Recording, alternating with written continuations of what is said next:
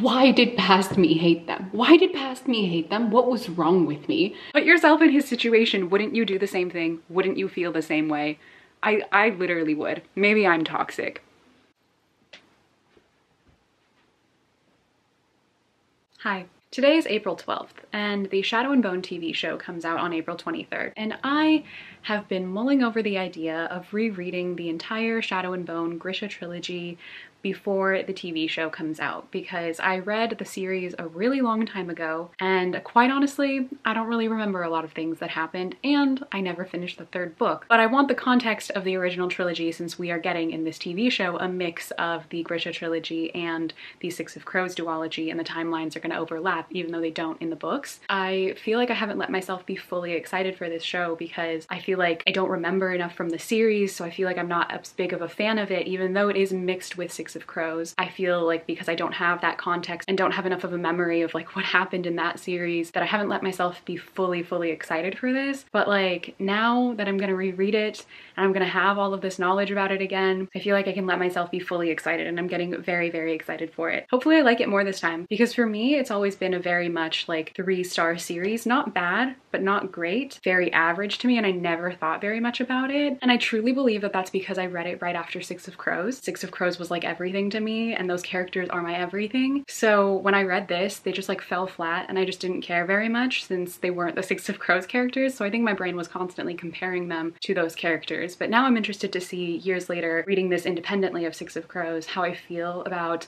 Alina and Mal and the Darkling. Let's see if I like Mal anymore. Let's see if I like the Darkling a little bit more this time too. I am not a Darkling stan. I'm not even a Malina shipper or a Darklina shipper, or whatever you call them. I don't ship Alina with anyone. I just want her to be happy.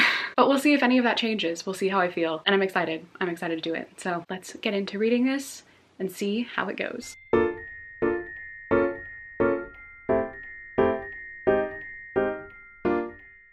So I am currently 1 hour and 55 minutes into the audiobook. I have 7 hours and 26 minutes left, but I'm listening on double speed, so I really only have 3 hours and 43 minutes left. I'm definitely gonna finish this book today, easily. But some of my updates and my thoughts. I kind of love this. I think I was right in that the Six of Crows duology, like reading that right before I read this the first time around, and just being so enamored with those characters who are like some of my all-time favorite characters, and then switching over to this where like I didn't care about the characters in the same way, really influenced how much I cared about these characters, because this time around I really like Alina. I truly do, and I like Mal as well. Still not really a Darkling stan. He's only been in it for a little bit. I just got to the part where the Darkling cut someone's head off and then like saved Alina, but yeah, I mean, he's like a murderer. I really don't think I'm gonna like him that much, let's be honest. At least not with Alina. I like his character. I think his character is really interesting, but I'm definitely not gonna ship him with Alina. I don't think that's changed about me. But I might be a Malina shipper now. Where did this come from? I don't know. But for some reason, they kind of make me like very happy. And I really want them to be happy and be together because she really likes him. And I remember him being like annoying the first time I read it. But this time around, I mean, he hasn't said that much, but this time around, he really hasn't been that bad. So I'm like, maybe I'm here for this. Maybe I'm here for them. But honestly, I'm really liking this a lot more than I remember liking it the first time around. And it has been years since I read it, but still, that's really good. I'm glad. I'm glad that I'm enjoying this more than I thought I would. But all that's happened so far is that Alina is the sun summoner, or the Darkling is saying she's the sun summoner, and she's still like, I'm not Grisha, I'm not Grisha. But the Darkling is like, you don't even know what you are. So yeah, she's gonna find out she's the sun summoner soon. I remember that much about it, and I remember some of the stuff at the end, but I don't remember a lot of the middle stuff, and I don't remember a lot of the plot, honestly. Anyway, I'm gonna continue reading. I'll update soon once more exciting things happen, or if any of my opinions change. We'll see. Okay. I'm on like chapter 15 or something, like, but getting pretty close to the end at this point. How did I not love this the first time I read it? This is why I love rereading books, because you have such a different perspective once you've read something once and then when you read it again. And you also have a different perspective when you read something at one point in your life and then you read it again at a different point in your life. Like, I'm at such a different place in my life now than I was 4 years ago. Like, I don't even remember how long ago it was that I read Shadow and Bone, but it was a long time ago. And I was a very different person back then. I had different taste in books. I had different values and priorities when it came to my life, but also when it came to like reading and stuff. Like, I looked for different things. I just finished reading the part where the Darkling kisses her, and then the second time, and then she's kind of just like confused and dazed, and she doesn't know what to do because she like is mesmerized by him and she kind of likes him. And at this point, like, we don't really know that he's manipulating her, but like, I know since I've read the book, so I like remember that much. But you don't really know what he's doing, and people have warned her, like, be careful of the Darkling, be careful of the Darkling. We're all a little bit enchanted by him, but like, that's kind of his thing, and I know he has an eye for you. And she isn't like paying too much attention to it, and she kind of falls for him a little bit. And the first time I read it, I didn't care about her and the Darkling, like I mentioned, and I didn't care about Alina and Mal either, but I could easily see my young self falling for Alina and the Darkling.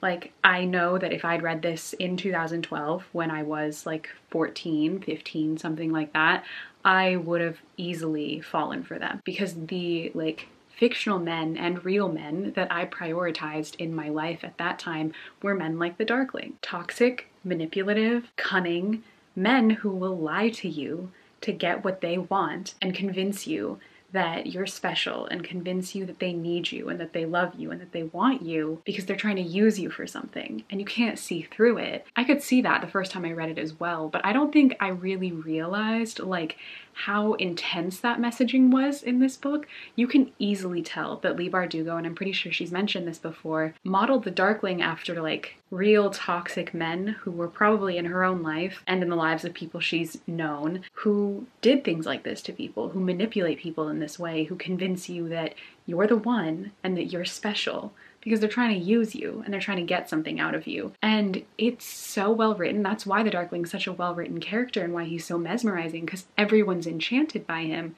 because you're supposed to be enchanted by him, because he's modeled after real people who really do this to you. And it's, oh my god, it's just so well written. But I just got to the part where her and Mal are reunited for the first time. And I remember the first time I read it, I was so mad at Mal for like being so mean to her when he first sees her and being like really petty. And he's like, I saw you with him. I saw the way that he looks at you. You're wearing like his symbol and like all of this stuff. And I hated that he reacted like that. But quite honestly, if I saw my best friend after months and months of not seeing her, thinking that she had never tried to reach out to me, falling for someone like the Darkling, being manipulated by the Darkling, thinking she was being tortured this entire time, but then realizing she's just here flirting with the Darkling, I would also be mad. I would also probably be a little bit mean to her upon seeing her the first time, because I'd be angry and hurt. And he's literally just like 17 and he's acting out because he's emotional, because he thought that the person who's his best friend, who he's in love with, was being hurt this entire time, and he did everything he could to try and get back to her, only to find out that she's just flirting with the Darkling this entire time. And that's not me blaming Alina for anything. Like, she was trying to reach out to him. It's miscommunication, but he doesn't know that, and he didn't know that, and he was so hurt by it. And I get it. I would probably react in a similar way.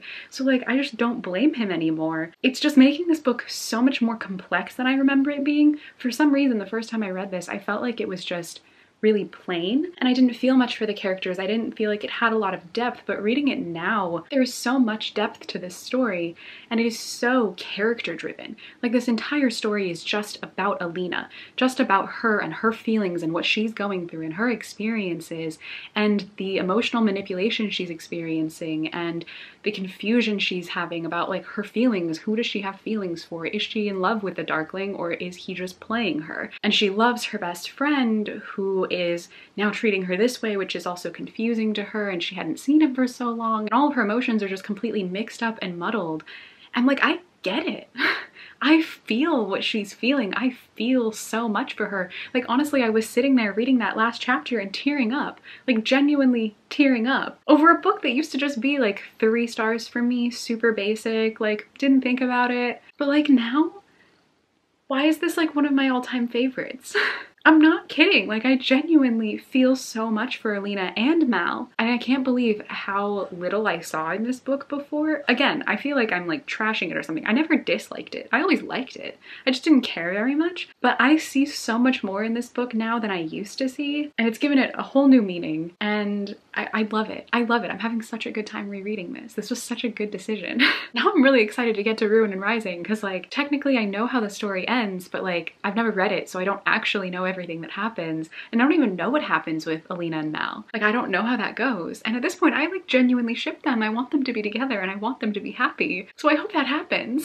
Anyway, just wanted to update on how I'm feeling about this. I can't believe I'm loving this so much. Like, so much more than I did the first time. I'm like tempted to give this 5 stars. I think I gave Six of Crows 4 stars the first time I read it, and I mean, upon reread I would probably bump that up to a 5 because like I love it, but this is easily gonna be 4 this time. It's not a 3. It's like a 4.5. Who would have thought? Who would have thought? This is your sign to reread an old series that you thought was okay, because maybe you'll love it this time around.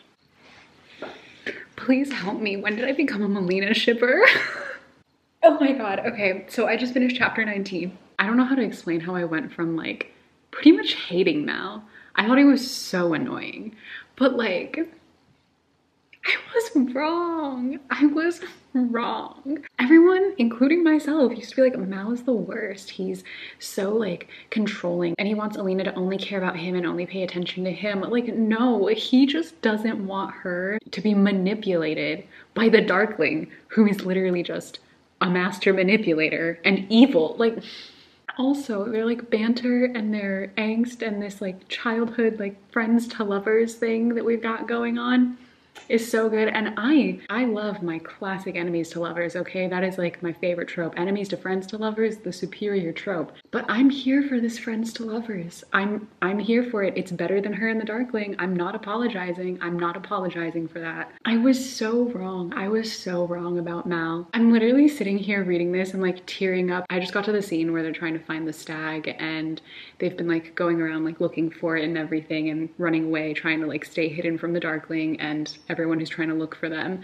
And all of the banter they have right now, the angst, the two of them like making jokes with each other and laughing about old memories, like, oh, I love them. Like, younger me was wrong. She misjudged. She really misjudged Mal. She really did. But it's fine. I can appreciate him now, and I will continue to appreciate him. I really feel like I'm reading something different than I read the first time. I know I'm not, but it feels like I'm reading something else. That just goes to show you how much like when you read a book impacts how you feel about it. But yeah, don't come for me. I'm a Malina stan now.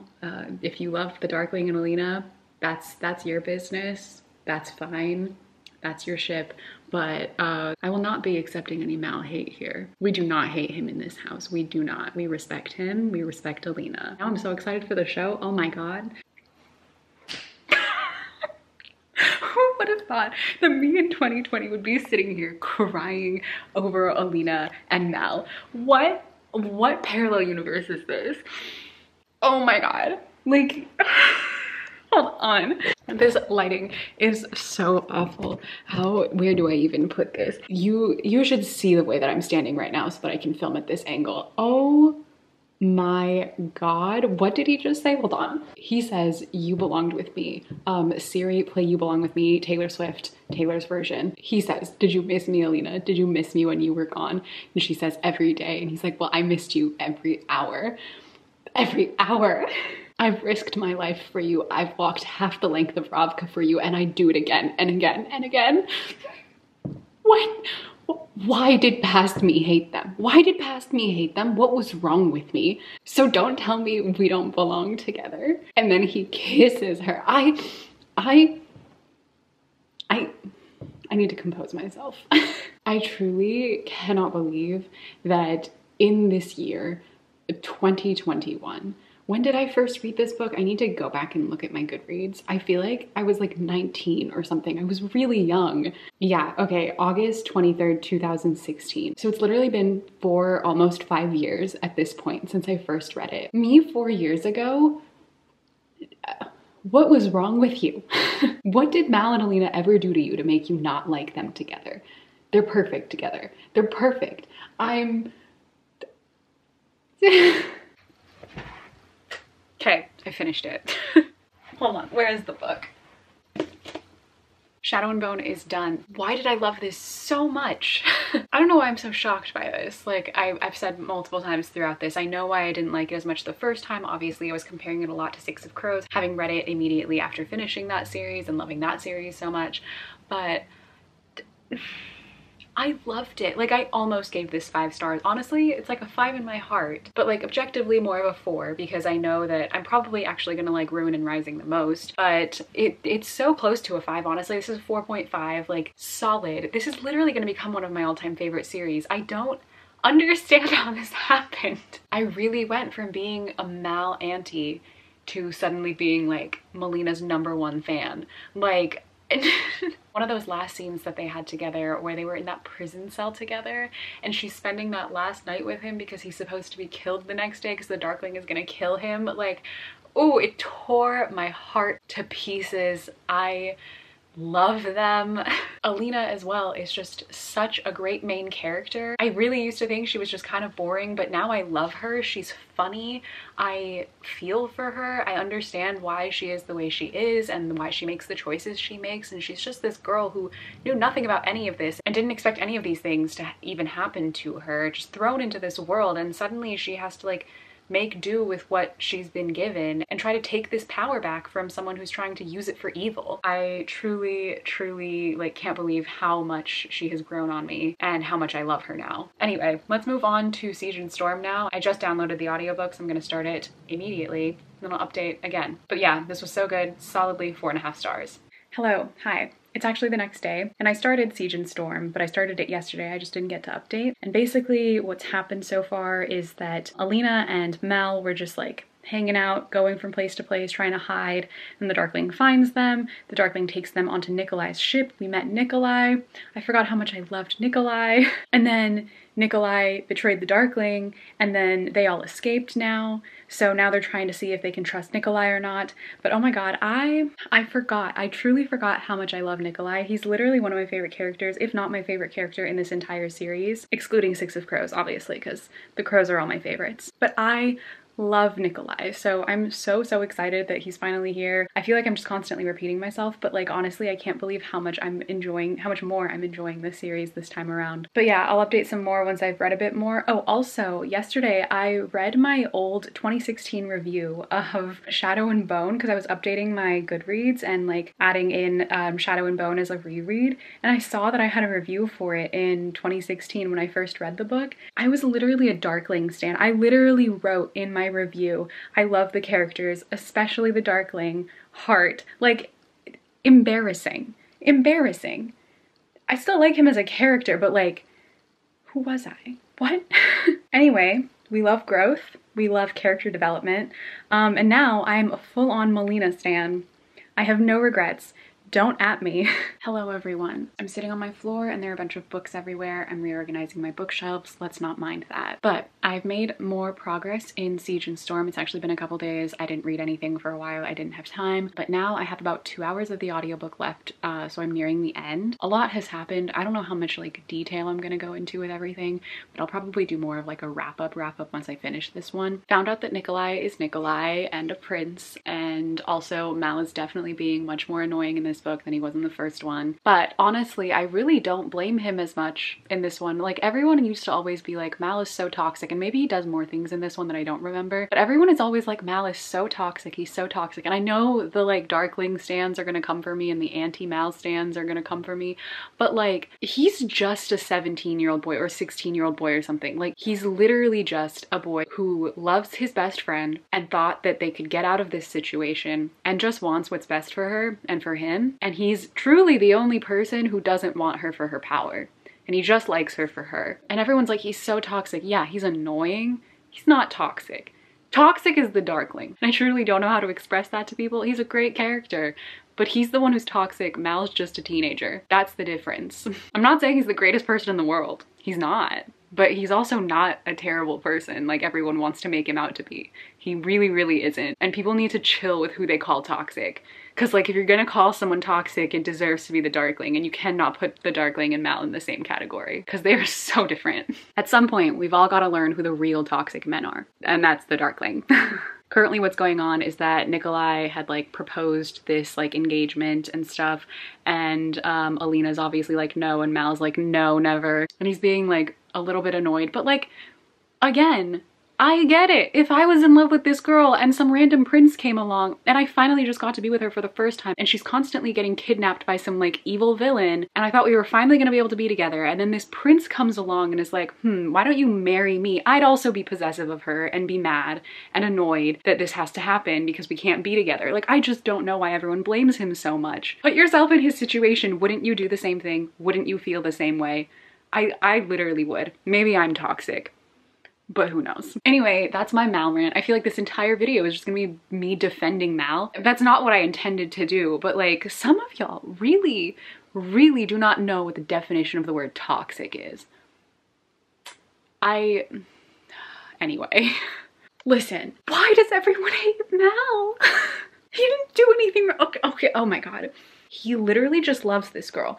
He kissed her. She flinched, not knowing she can see the Darkling, like she's having visions of the Darkling. And so he thinks that she's like repulsed by him. Of course you'd be hurt. Of course you'd be a little bit petty. Of course you'd be like, I understand what that means. Fine, I'm done. And then walk away. Explain to me why we're blaming him for doing nothing, for reacting in a normal way when someone flinches at you kissing them because you think that it's because they hate you or they don't love you anymore. Like, dude, I would react the same. I cannot believe people hate him as much as they do. I really can't believe people hate him as much as they do. He has not done anything even remotely close to as bad as anything that the Darkling has done. Or even other main characters, like main love interests. Like, he's not a bad person. So why does everyone act like he's the villain of this story? I fundamentally do not comprehend this. Like, I just don't comprehend this. He's reacting so normally. So normally. Not even for a teenager, for anyone. He's reacting so normally. So why is everyone like, oh, Mal's the worst, he's toxic, he's like manipulative, blah, blah, blah. He's literally not. He just likes her, he wants the best for her, and he wants them to be happy together. And he doesn't know everything that's going on with her. So he can only react to what he knows about. And if he knew about the Darkling thing, I don't think he would react this way. Anyway, this is a no hate space for Mal. Anyone who comes here pretending that Mal is like toxic or saying that he's like bad for this reason or that reason, I will have none of it. None of it. None of it. He's not done anything wrong.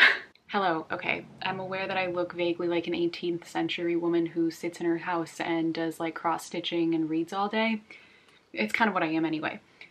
Not the point.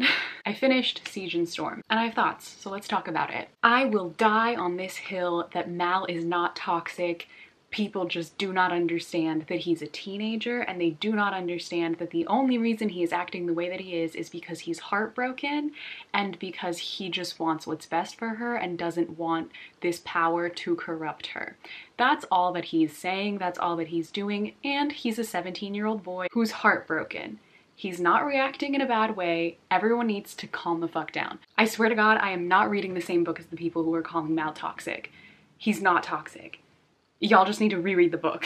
Anyway, that being said, I loved this one too. I gave it 4 out of 5 stars too. I think I probably like this one actually a little bit less than the first one. I really loved the first one. For some reason it made me very emotional. This time around, maybe it was because I took a bit of a break in between reading it too, but I feel like I was maybe a little bit less emotionally invested in the characters compared to with the first book, but I still obviously really, really loved it. And I'm just so excited to start Rowan Rising now. I'm gonna start it tonight and make some progress because I'm so excited because I haven't read it before, so this is the only one that I'm gonna be actually fully surprised about. Truly though, like, I know I've just been like talking about how Mal isn't toxic like for a while in this video, but I genuinely love the characters. Like, I really, really love the characters, and I don't know what it was the first time that I read this that made me think that like I don't like the characters as much as I like the Six of Crows characters, and I technically don't, because the Crows will always be my favorites. They're like some of my top favorite characters of all time, but Alina and Mal and like Zoya and Nikolai and like everyone in this book as well, I love them. I love them so much, and they're becoming some of my favorite characters too, and I I can't believe I didn't feel that way the first time I read it. Anyway, I'm just having such a good time with it. I loved the twists and turns of this one. I loved the angst. I'm very curious to see what happens with the Darkling in the next book, because I know that everyone says that the Darkling gets way worse by the third book. So yeah, he really wasn't in the second book very much. He's really mostly just in the first one. So yeah, very, very excited. Let's start Ruin and Rising and see how I feel. Oh my god. Okay, please don't mind the fact that I look like this. I haven't even looked in the mirror today. I know I look crusty, but oh my god, I'm reading Ruin and Rising. I'm very close to the end, and I just got to the part where the Darkling, he killed all of the teachers at the orphanage, and he makes Alina stand there and stare at Anakuya's body and says something like, "I believe she was the closest thing you had to a mother," as he makes her stand there and look at her dead body.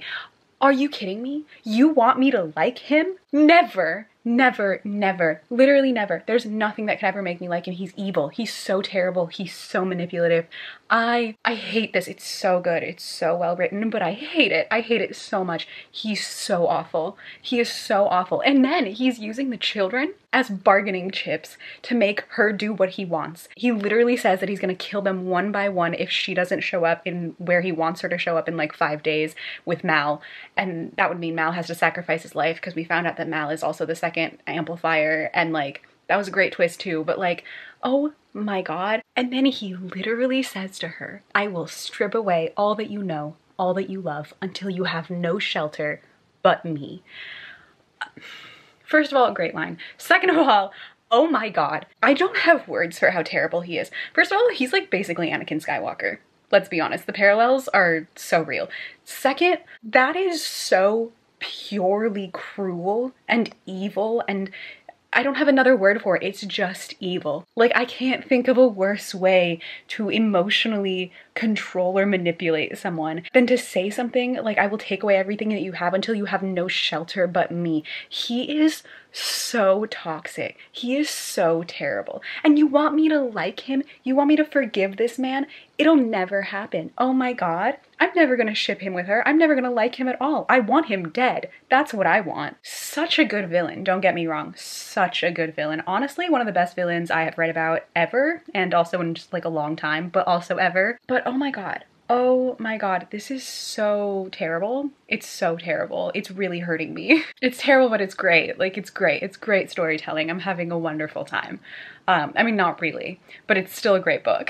Anyway, just had to update on that, and now I'm gonna go back to reading. I'm almost done. I have like an hour of this audiobook left. I just don't want it to end, but the show comes out tonight/tomorrow. Technically, I don't know when it drops. Today's the 22nd. It comes out on the 23rd, so I'm really pushing this till like the very end, very last minute. But I'm almost done. I'm definitely gonna finish it before the show will drop, so yeah, I'm so excited. I'll come back and update with all of my thoughts and do like a whole wrap up of my thoughts on the entire series and everything once I finish this, so in about an hour or so. So I will see you then. Okay, I switched to the physical book because I need to read this faster.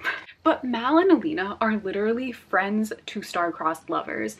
That is what they are, and it's so good. It's so good. Why did I not like this the first time around, and why didn't anybody tell me that this is what we were gonna get in the third book? Because I am living for it. Like, they're literally talking about the way their lives could have been different if they'd met under different circumstances and all of this stuff, and they're like, but this would still be our end.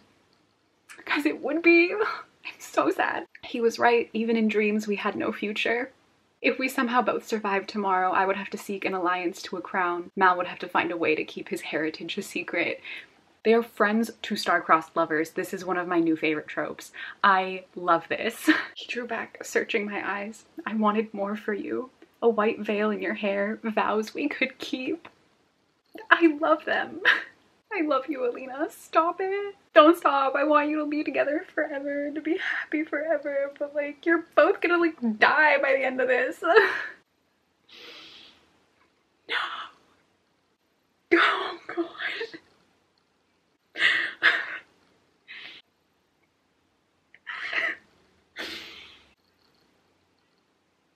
Bitch is finally dead. He's finally dead. He's finally dead. Oh. What a satisfying death. Can we bring Mal back to life now though, please? He's alive. Oh my god, okay. I have to keep going. I just got to the afterword. This is such a good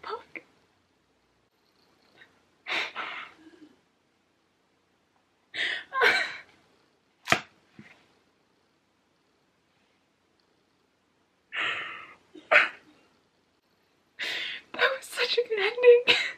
Mal and Alina deserve each other. I will die on this hill. Oh my god, okay.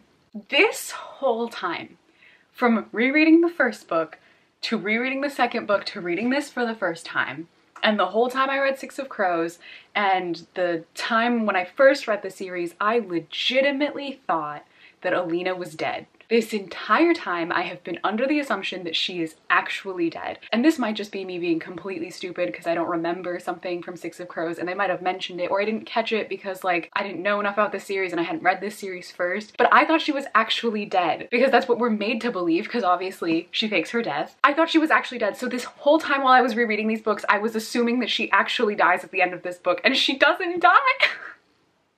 She doesn't die. Her and Mal are alive and they're married and they're happy, and oh my god, that was the perfect ending. They're literally happy. I can't believe this. I really spent this entire time under the assumption that she's literally just gonna die at the end, so I'm gonna be devastated. Every time I was like, well, I know how it ends, was me thinking that she was actually dead. I can't believe that I spent this whole time thinking she was actually gonna die, only to have her not die and be happy. This is the plot twist I needed. But oh my god, I love this. I love this so much. This was so good. What a good ending. What a satisfying ending to such a good series. It's currently 6:15 p.m. for me right now, and the show comes out at midnight tonight, so I have like, what, 6 hours before I can watch the first episode of Shadow and Bone, and I'm so glad to have read the whole series now. By the time you watch this, the show will already be out, so you've seen it. This current me hasn't seen it, but just know that as you're watching this, I've already watched the show, and I'm making a whole video on it because I have to at this point. I hope that it's good. I hope that I love it. I hope that it lives up to this series because my god, I can't believe how much I love these now.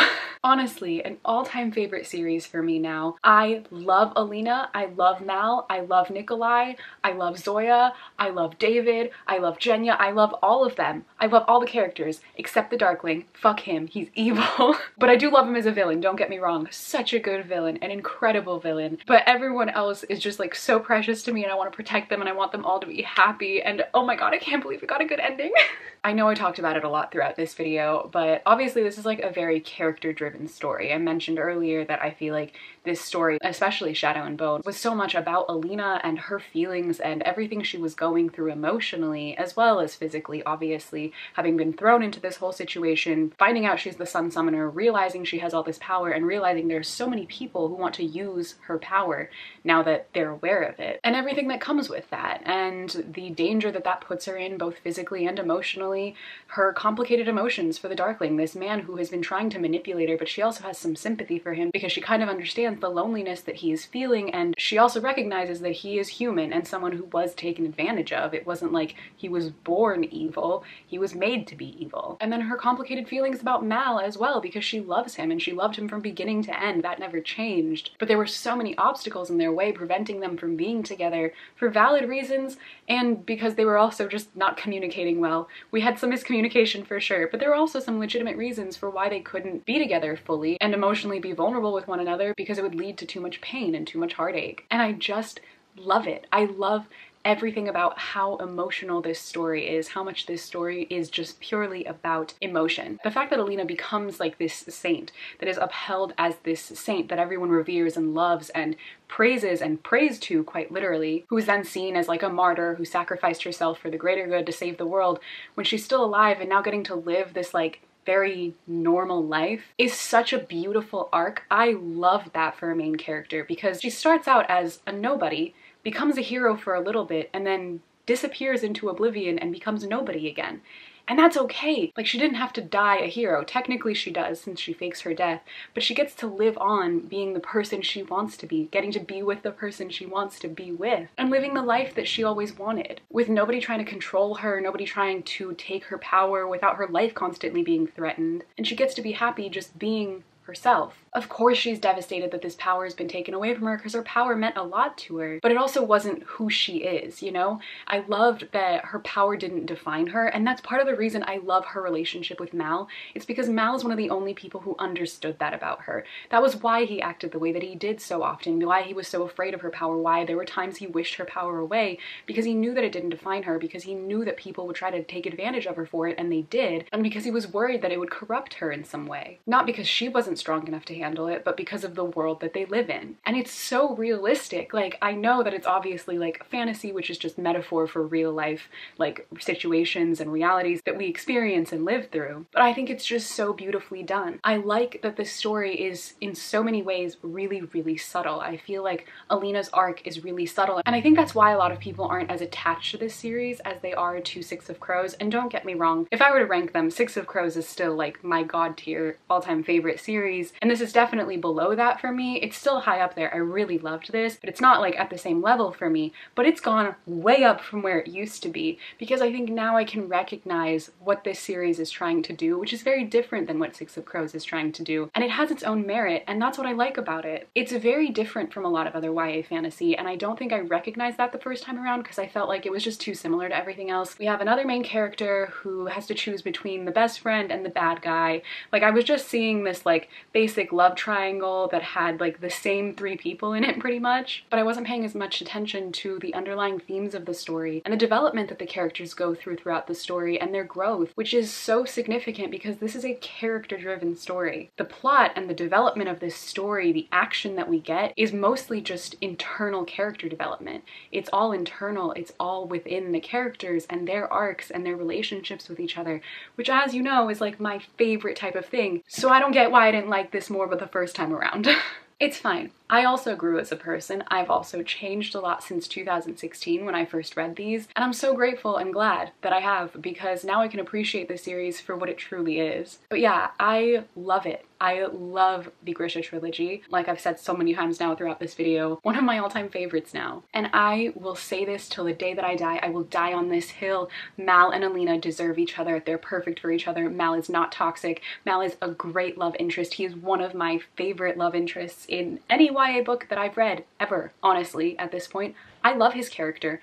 At this point, at the end of this book, I used to say Nikolai was my favorite character in the entire, like, Grisha series, not counting Six of Crows. Mal and Alina are my favorite characters. Alina's my absolute favorite character, Mal is my second favorite character, then it's Nikolai. Fight me, I don't care. Mal is a great character. The amount of development that he goes through alone is incredible. The way that he's able to look within himself and see his own faults and actually change them is wonderful. Like, name other characters who are able to do that. Not many.